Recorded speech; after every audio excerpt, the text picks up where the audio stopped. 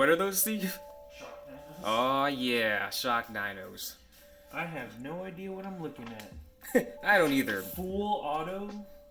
That sounds dangerous. Is this Or legal?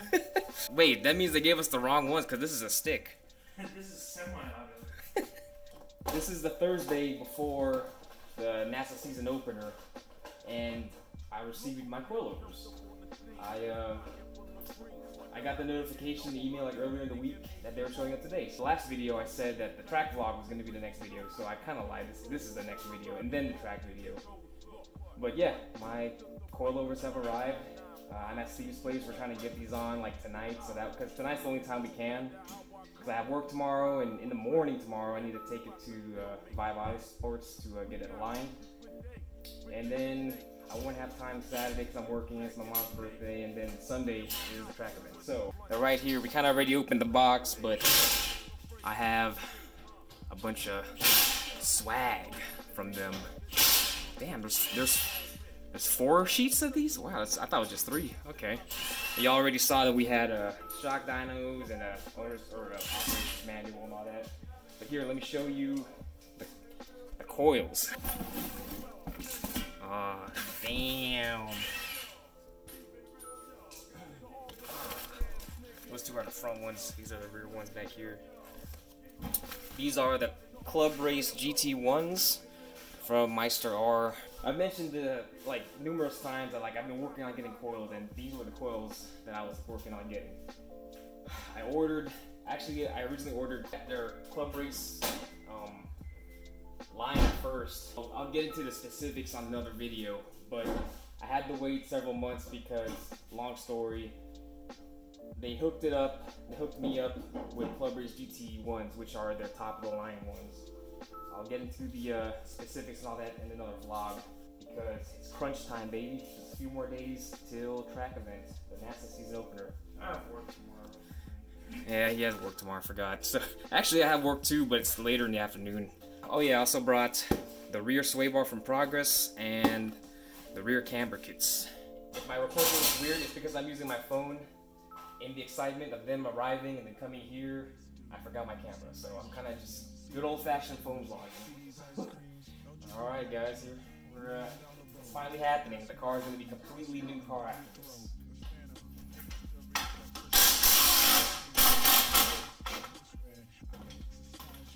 Yeah, my fingers are that strong. Oh. Yeah, new hardware. What do you mean? These look almost like...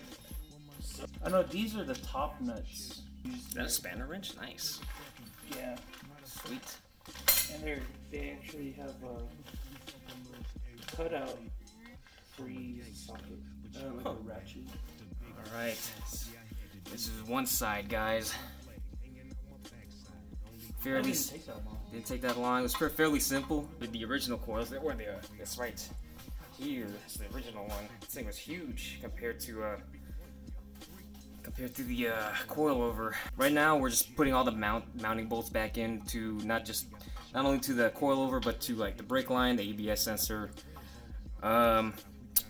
What we had to do was when we unbolted the stock strut, Steve was holding this up so that way the axle doesn't pop out, while I grab the coil and we fish it in between here and up. And it's not bolted down as you can see, but it's enough to just hold it there for a little bit. They came with new top hat bolts, or nuts I should say, that we're going to use. And as you can see here, the dampening adjuster, and then the pillow ball where the camber can be adjusted. But yeah, so we're just buttoning up those small little ends here and there. We kind of left it how it is from the factory in terms of like height and preload and all that stuff. So we're just gonna play around we're just gonna use this as like the benchmark and then play around with settings from here on forward. It looks good though. Lot less mass in there. That's how it looks compared to my hand, and then that's how big. Probably gonna skip recording on the driver's side. because it's the same exact process. Although I'll start recording after we're done there, so that way you guys can see. Then we'll move to the back. So driver's side's done. We're just buttoning up all the wires and lines and whatnot. The front section of these coilovers are effectively done. I adjusted these already ahead of time to all the way soft, or like one notch up from all the way soft, just to see how they ride. Just to see how they ride under least aggressive setting. From then, we'll just play with the settings from here on forward. Chances are the height will probably be good. Probably won't change the height. FYI, to get to the rear struts, you have to take off all the, you know, panels and molding and whatnot, and one on each side. It is going to be a little tricky. See, we put the PB blaster on, but it's going to be a little tricky because there's two mounting bolts for the rear to the chassis of the car. One's right there, and one's directly opposite on the other side. I don't know if you can see it. Yeah, you can see it. So it probably would help if you had like a swivel head for your impact or something. That's probably going to be the most annoying part of this process. But then there's like one mounting hole, or one mounting bolt for the bottom, right down there. PB blaster on that too. What we're going to do is install the coils first, and then we're going to mess with the sway bar and the camber kit.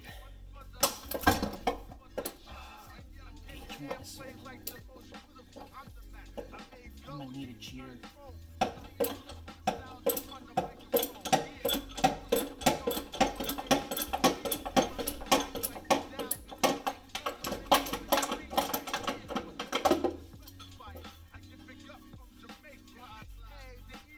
Nice.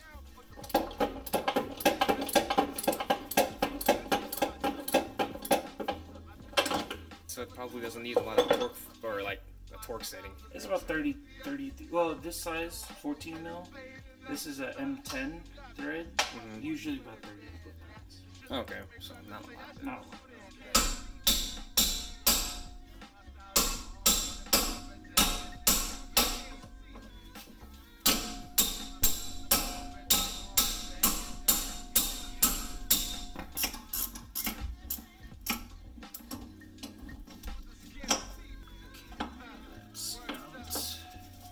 I'm trying to press down on it to get the fucking... If you want to disconnect the camber arm, it'll probably, because that's probably what's keeping it there. There we go.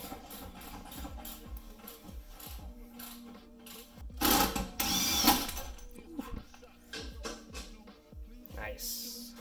More or less, this side's rear coilover. We're just gonna put on these hard race, or this hard race camber kit, button everything up, call that side good. Then we're gonna go do the other side, and after we're done with that side, then we'll put on the sway bar last. Man, this rear end suspension component area is starting to come together. In terms of aesthetics, it actually looks nice with all these aftermarket parts. Rotors, coils, camber kit, and soon to have the sway bar. Nice. Alright guys, so we decided to take off the sway bar first before we even start messing with that, but Steve's doing that now. But we just discovered that this Progress chassis brace bar, it goes here.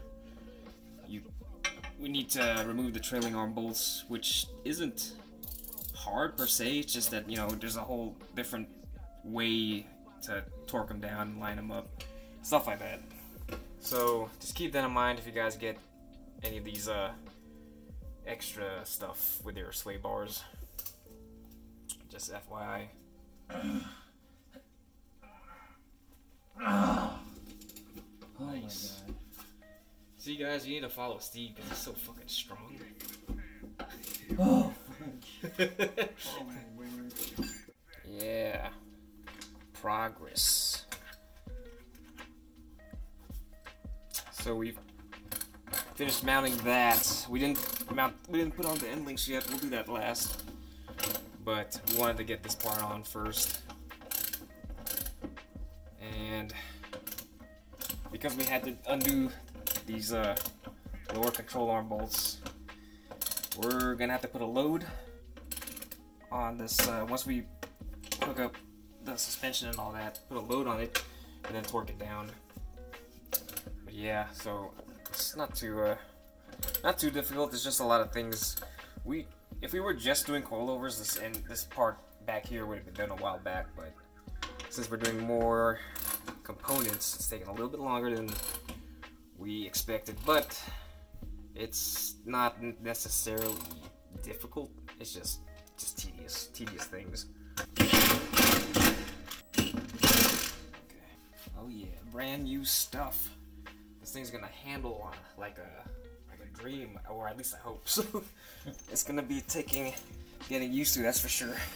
Forgot to record when me and Steve buttoned up this rear end, but everything is good. Everything fit. Everything is torqued down and everything. Well, mostly. This is gonna have to get torqued down tomorrow once I get my camber adjusted. I mean, but it's still good. It's not hitting anything. Everything is spot on. Everything fit. And check that out. It's off the ground obviously, but it's once it starts settling in, once on the ground and settles on, it's definitely I'm definitely one of the low life guys. Yeah, boy. Steve went ahead and made sure the lines and stuff were torqued down on the fronts. The toe is definitely, well, more than likely off, but Yeah. it should be okay to just drive for here to my house, and then from here, or from my house to 5 Motorsports for Daniel to do the alignment. I'm not gonna record that because it's like whatever. I'm just gonna be there for like an hour or something, depending on what you have to do that day. Hopefully it won't take too long because I gotta go to work after that. But the only thing we have left to do is once it's on the ground, we gotta go to all 4 corners and torque these mounting nuts on the coils. That's the last thing. Well, then clean up. It's already like midnight, so Steve's got to wake up early in the morning to go to work. Damn, I got hella camber on that side. Yeah, I'm pretty sure we didn't adjust the arms right. Yeah. Well, there's some camber on this side. It's probably hard to see on camera, but I could kind of see some. It's definitely not equal, but it's something. Yeah, so that's it. Thanks for watching. Next video you'll see is gonna be the track vlog at MeisterRH during NASA season opener. Steve just informed me that it might rain that Sunday, the day I'm going. So, damn. Bummer. But shout out to Jerrick, the owner of MeisterR, for hooking me up with these coils. Me and him have been, collaborating on this for a while. I'll still explain all this in another video because I have some big news about that too. But shout out to MeisterR, Jerrick Lo. Hit him up on Instagram and Facebook. And yeah, thanks for watching. Please like and subscribe if you haven't already. And peace.